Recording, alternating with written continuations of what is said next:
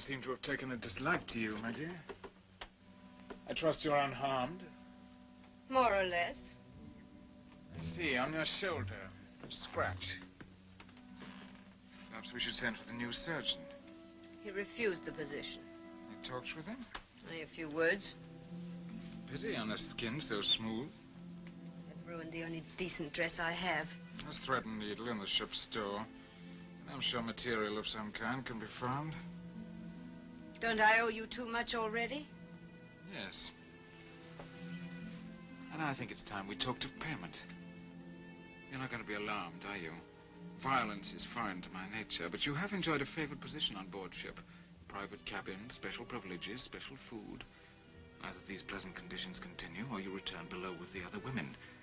And I hesitate to think what will happen to you, feeling as they do. You leave me little choice. You're very wise. Very lovely.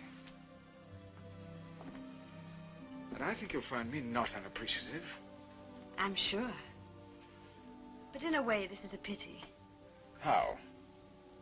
I shall have to destroy those letters I intended to send from Rio and write others in their place. Letters to whom?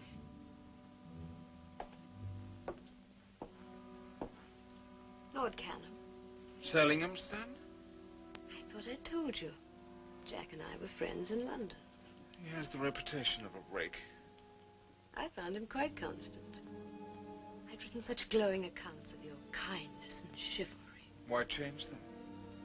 Jack made me promise to tell him exactly what went on aboard the Charlotte. I suppose it was because of his sister, your wife, Helen.